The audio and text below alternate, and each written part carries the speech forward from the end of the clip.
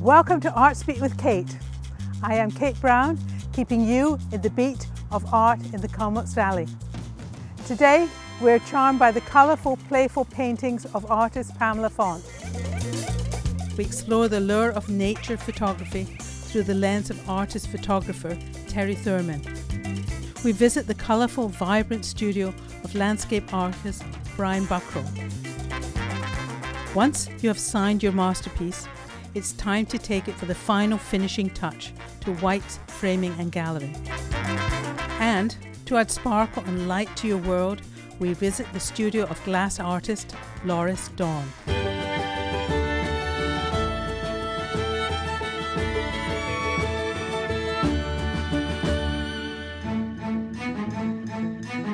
New beginnings, spiritual evolution, divinity, inspiration, good fortune.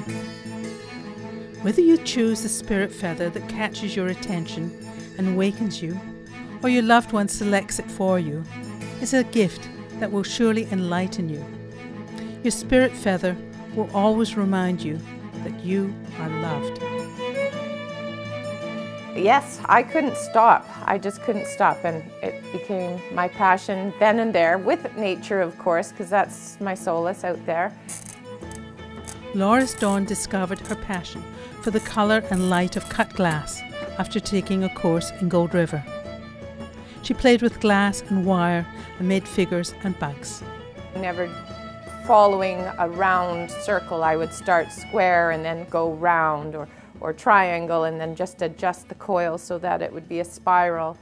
And I loved that, but when I took that course and I could see colors instantly, I soon learned color therapy, the vibrations of the colors and how they change your moods. They sold. People asked for more, and she developed her skill in cutting, wrapping and soldering glass.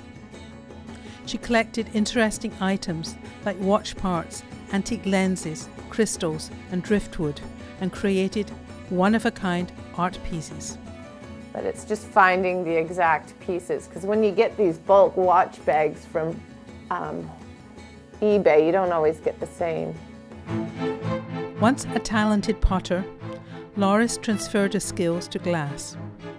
She makes candle holders, glass lampshades for interior designers, glass window art for Roger's Chocolates, geckos, bugs and mobiles for gift stores, and an ever-popular item, glass feathers. But the spirit feathers are something I designed last year, and because they're sentimental, the feeling of love and generosity and nature all wrapped up in that youthful feeling we had of freedom and joy, you know, just a good feeling. It came to me, and spirit feathers came to me, and I made a few, and they were selling before I could even start really producing them. And now I've got them in many, many galleries, and people love them, and I love them. If you've seen other stained glass, and the solder lines are not good, it's because they don't take the time. I'm not reading books or knitting, I'm in here. If I'm feeling blue, I just need to start touching the colors of the glass, and my energy's up and I feel like myself. And I think that's something artists who don't realize what passion they've got down, and they're not finding themselves or haven't found themselves yet, to get expressive through the arts and the colors. To find out more about Loris Dawn Glass, go to www.spiritfeathers.ca. In the Comox Valley, I am Kate Brown.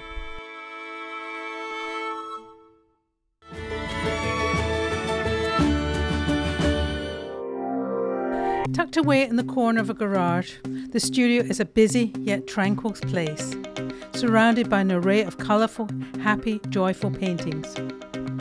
Pam mixes colours on her glass palette. Painting is Pam's passion. And I've always done things with my hands, from as a girl learning to do embroidery with my grandmother, to sewing with my mother, to dried flower arrangements, Father Christmases, always, always. Hope, love, joy, peace are words on a Buddhist prayer flag hanging above her workbench. These are some of the inspiring elements Pam incorporates into her art. This one's getting really busy, so it's got to stop soon. I've got to take out some of the busyness, and then I just have to make sure that the colors are blended well enough, and I'm done. Art is fun for all ages. Painting is a great way to do things with grandkids. This is my grandson. He would have been 3 up in Grand Prairie, and he was catching snowflakes. And I took this picture of him, and his cheeks were bright red, and he was just so sweet. Pam works in layers, ever changing the art, ever evolving, taking on many twists and turns. And that's the shape of the milkweed. And then, I don't know, just the peas came in because they're pod-shaped. I mean, the flowers are out of my head, so they could be anything. When I have paints left, I put them on a canvas, just willy-nilly, and then when I think I've got a nice build-up of colors, then I'll start doing the painting. So it could take weeks. A revelation of how an artist's mind and subconscious transform on canvas before our very eyes. How does it feel when a painting sells? Over the moon and beyond. Right, over the moon and beyond, yeah. And the fact that I have sold paintings blows me away. But I'm honored and thrilled and all those positive, wonderful things. For more information on Pam Font's art, go to artgroupofthecomoxvalley.net or visit her at Central Island Studio Tour, May 27, 28 and 29. In the Comox Valley, I am Kate Brown.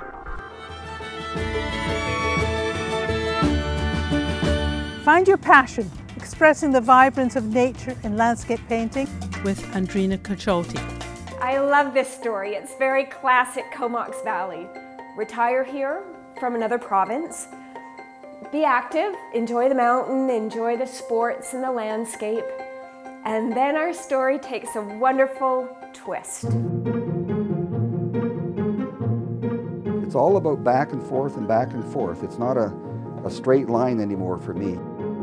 Our story takes a twist because Brian Buckroll retired here from a professional career as a professor, and he serendipitously visited a gallery, looked around and thought, perhaps I can be an artist too. I was a veterinarian. I worked in the area of reproductive technologies. I was a professor at the University of Guelph. And research is very much, it's creative. It's fun in many respects. There's some downsides like there is to everything else, but the upside is that you're creating things. That creative bent is actually not dissimilar from art in some respects. Brian's art has been evolving through the years as he's become more confident in his skills, and he's gone from merely representing what he's seen to more interpretation of what he's seen. And it's really lovely. My interest in painting is not to reproduce that as a photograph, but to try to take it and create something different with it. So these are examples. This is one I did yesterday. This is an example, and this is what I call a start. This is the first layer, and it will sit, and I'll refine it and add to it and do other things to it. But you can see the difference in the, I guess you'd call it punch from the photo. It's very hard to be creative and playful and inventive when you're first starting as an artist. You want to reproduce what you see. That's how you learn how to mix paint and so on. As you get a little more experience, you take gambles. It's just called artistic risk. You just take a risk and try something and you learn from it. My perspective is that, I mean, you can see the paintings out there. Everyone's entirely different. Every painting is an experiment for me, and whatever happens to it, happens to it. And I'm a big believer in serendipitous change. I don't want to know the outcome, just let it happen. If I'm happy with it, great. If not, you junk it and start over. So. Brian has been welcomed into the Comox Valley arts community. He's one of a number of artists that call the Comox Valley home.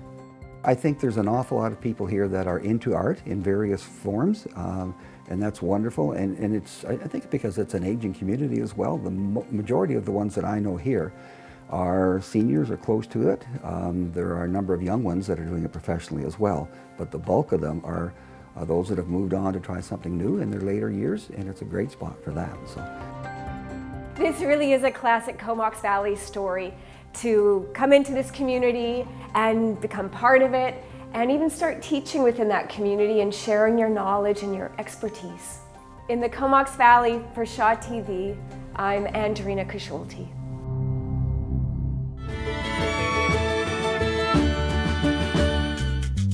We visit White's Framing and Gallery in Comox with Andrina Kasholti. White's Framing and Gallery is my go-to place in the Comox Valley for talking art. I love to see Phil and see what's going on. See if those colors go together. I don't know if they do or not. They might, yeah, the new home colors. Gray's popular. Yeah. We quite often have people just come in to look at the artwork. We are a destination place, so they do have to go out of their way to come here. So that's always nice. It's always a treat when they do go out of their way. I smile when I think of how businesses get started. Phil's business got started 40 years ago by his parents. His father was a teacher, his mother was an artist, and his mother said to his father, I really could use some framing for my artwork, and suddenly we have White's Framing started 40 years ago, and now it's a pursuit that Phil is embracing and has expanded on.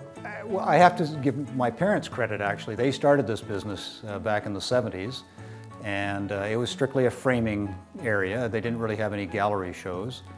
I came back in the late 80s to help them out. They were going to retire, and I decided to stay with it. I quite enjoyed what they did, and it was probably early 90s. We started doing a couple shows. We would rent premises to put on a show, and it's only been in the last 6-7 years or less that we've started putting on gallery shows.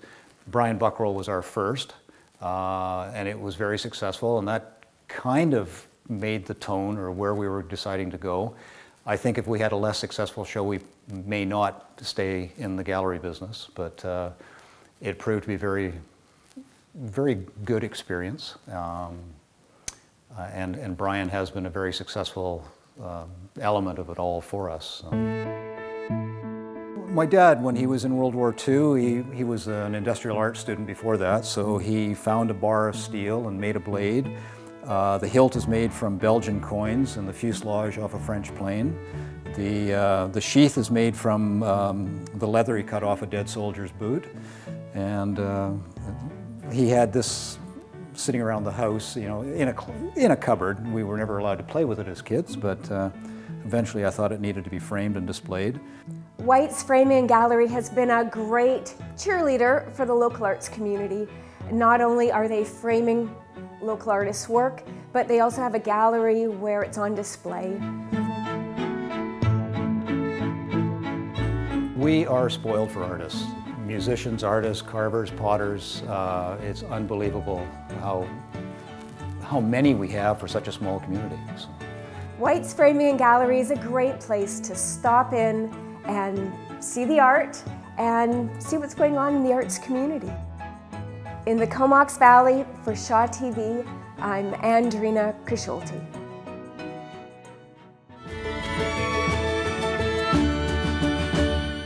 Capturing the poise of a finch in a camera lens through the lens of artist-photographer Terry Thurman. Steady, steady, now. If you're into nature photography, it can sure take a steady hand and a whole lot of patience. There it goes. The Comox Valley's Terry Thurman has the patience. He has a lightweight camera. But most of all, he has the passion for capturing wildlife images. I'd say right now it's my main passion. I am retired, so I do my photography primarily because I thoroughly enjoy it. Terry's amazing nature snapshots are so well composed, it's almost like his subjects willingly cooperated with him. Nature photography definitely requires patience, and previously I've worked as a grizzly bear tour guide. So you spend a lot of time sitting very quietly and waiting, and just simply sitting, quiet, waiting, sitting, quiet, waiting. And eventually the waiting will pay off, and you'll get the bear come up close and walk right in front of you, and you'll get the shots you want. And for nature photography, often the opportunities are very, very brief. And if you don't get on your subject very quickly, you've lost it. This is particularly true with bird photography, of course. Terry picked up his first single-lens reflex camera in 1974, and he hasn't looked back since. It started out as a documentation tool for his work of the day, but eventually that camera became a tool for creative expression. It really is in many respects an art form, and it's an art form that it's easy to share with other people. With the digital age now, of course, I have a website. All of my images go on my website. I belong to the Comox Valley Photographic Society. I share my images that way, and so I'm creative and I can share my creativity very easily.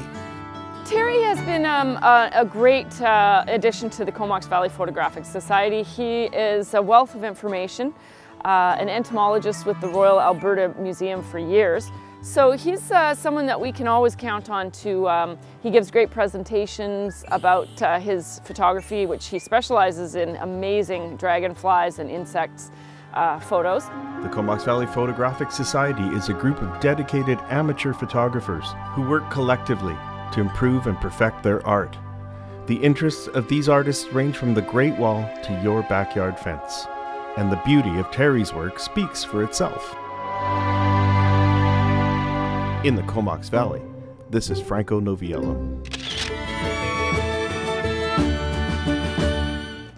Whether it's making whimsical, fun paintings, capturing a finch in a camera lens, expressing the vibrance of nature in landscape painting, framing paintings to show in your homes, or the simple joy of luminous light in coloured glass.